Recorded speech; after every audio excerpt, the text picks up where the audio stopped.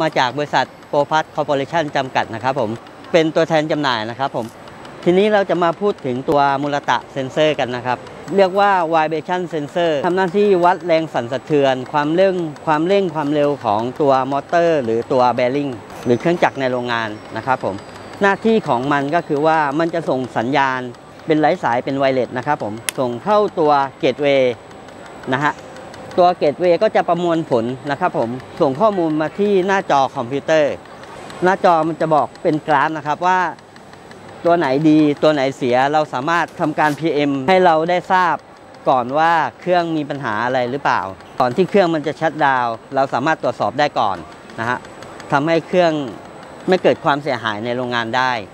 เป็นกราฟอย่างที่เห็นนี่แหละครับอันนี้เป็นเทคโนโลยีของทางมูราตะเป็นแบรนด์ของญี่ปุ่น